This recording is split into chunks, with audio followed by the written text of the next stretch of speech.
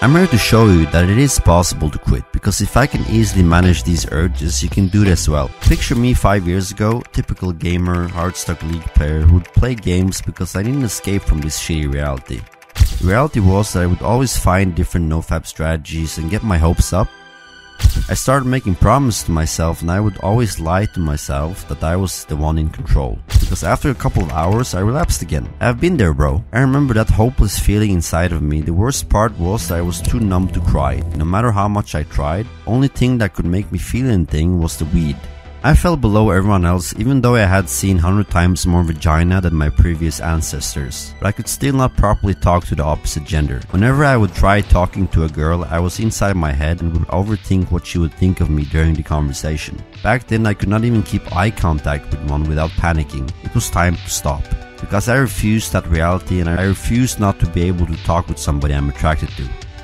I found countless videos of different strategies, and there were some that were dead ends, but there was a few that helped me a lot. The first one was to admit that I was a corn addict. To actually admit defeat. I know, many of you think this will make you powerless. In fact, it does give you the power to stop.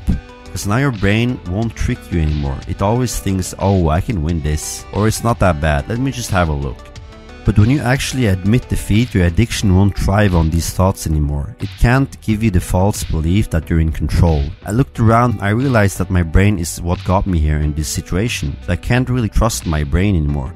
It's not that your brain wants to harm you, but it's because it does not see the point of self-improvement when it can have its dopamine hits right now. Treat it like a child. Pay attention to its excuses and arguments. After a couple of months, I did get long streaks here and there, but it would end up with me relapsing, which I did not like. I wanted to completely get rid of this habit, because I was always so relaxed and content after relapsing. I would stop doing important work for a couple of days. I want to get more consistent. The other concept that really helped me was to replace this old habit by being occupied with other habits that I would fill up my time with. Whenever I would get the urge to relapse, I would procrastinate that urge and always say I'll do it later. The urge would of course build up in my mind, but it would go away after some minutes while I said I'll do it later and quickly took a walk outside.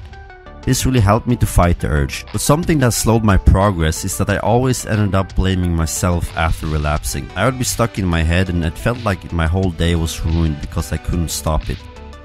Instead of doing this, try to show acceptance and be realistic. You have been doing this bad habit for several years of your life. Don't expect to suddenly never do it again.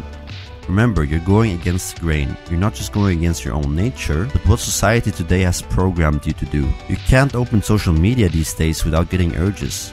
Focus on what you can achieve only today and nothing more. If you fail today, you move on and make the best out of it.